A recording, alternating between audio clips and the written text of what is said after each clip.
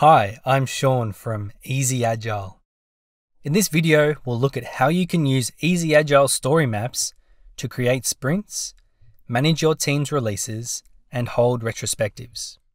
In Easy Agile user story maps, we can rearrange stories by dragging and dropping them within a swim lane and between swim lanes to show their value to our users and how we are prioritizing our work for delivery to our customers.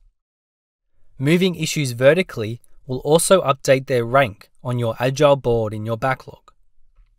We are also able to change the swim lane type on our story map by clicking on the swim lane dropdown in the top right-hand corner of the story map. When a Scrum team first opens their user story map, they will see it sliced horizontally by sprint swim lanes, pulled directly from their Agile board. This is what we've seen here in this demo so far. Scrum teams will also have the ability to switch between sprint and version swim lanes on their story map via the swim lanes dropdown. Alternatively, when a Kanban team first opens their story map, they'll see it sliced horizontally by version swim lanes, pulled directly from their releases page in Jira. The versions are ordered by their release date on the story map. In both cases, teams are able to create new sprints and versions directly from the story map. To create a new sprint on the story map, first make sure that sprint swim lanes have been toggled on using the swim lanes dropdown. Scroll to the backlog swim lane at the bottom of your story map and click Add Sprint. Name your sprint and click Submit. Your new sprint will appear above the backlog on the user story map and on your board's backlog. To create a new version on the story map, switch to version swim lanes using the swim lanes dropdown. Scroll to the backlog swim lane at the bottom of your story map and click Add Version. Name your version and click Submit. Your new version will appear above the backlog on the user story map and at the bottom of your releases page in Jira. So far, we've looked at the anatomy of your Easy Agile user story map, from Epic Backbone to user stories and your sprint and version swim lanes. Now we're going to walk through ways of using the user story map for your sprint and release planning sessions.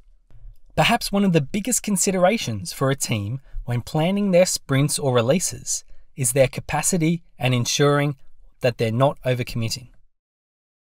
At the end of each sprint or version swim lane on the story map, we have estimation lozenges. These lozenges show an accumulation of the estimated work planned for that sprint or version in each of the three status categories: to do, in progress, and done. During sprint or release planning, you can filter the work on the story map to show the work that is still unestimated. Teams can then quickly update the estimate for those stories through inline edit. These estimates are automatically added to estimation lozenges, ensuring that we're aware of our committed capacity for our given sprint or version. Teams can start and complete their sprints without having to leave the story map. To start a sprint, click on the blue Start Sprint button at the end of the top swim lane. Here, you can edit your sprint name, update the start or end date, and enter the sprint goals. Click Start Sprint. Your sprint is now active in Jira. Teams can also complete their sprints without leaving the story map.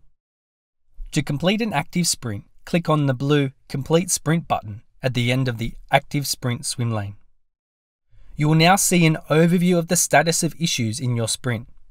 Under the Move To heading, select where incomplete issues should be moved to, then click Complete Sprint.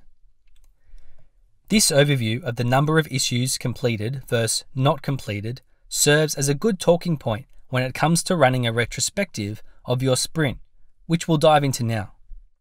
In Easy Agile user story maps, we have the option to visualize a snapshot of our historical sprints and versions at the point where they were completed or released. This allows us to provide a more holistic view of our product to date, reflect on what was shipped in our previous releases, and facilitate retrospectives on our closed sprints by providing a glimpse of what was completed versus still in progress when we closed it out. To visualize completed sprints or released versions on our story map, click on the swimlanes dropdown. Clicking on your desired swim lane type on the left-hand side will provide a list of available completed sprints or released versions on the right side. If we wanted to run a retrospective on our last completed sprint, I would select it from the top of my list. Navigating back to the story map, we can see our last completed sprint sitting at the top of our story map in a read-only view.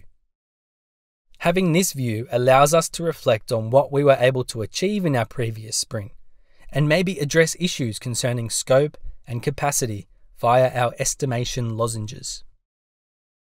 You should now be able to create sprints, releases, and hold retrospectives using easy agile user story maps for Jira.